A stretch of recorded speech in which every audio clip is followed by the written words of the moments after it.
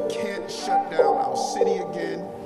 We can't allow the city to go further into economic despair.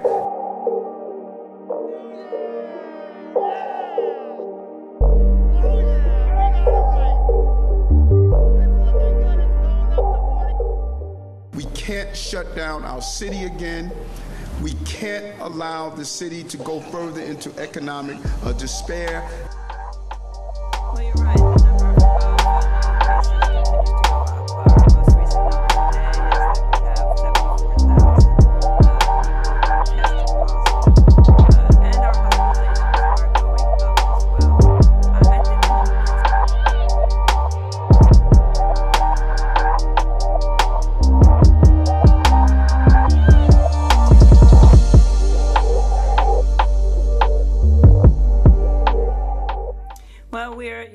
we're aware of the CDC guidelines.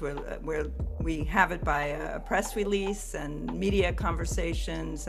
We're hopeful that they'll give us a bit more, and we expect to update our guidelines and align with them. We always seek to align with the CDC, but at the moment we remain with the guidelines that we have for New York State, which are focused on the vaccinated worker. We know vaccinated individuals shed less virus than people who are unvaccinated. There are a whole host of reasons to get vaccinated, but probably the most important is people who are vaccinated are less sick.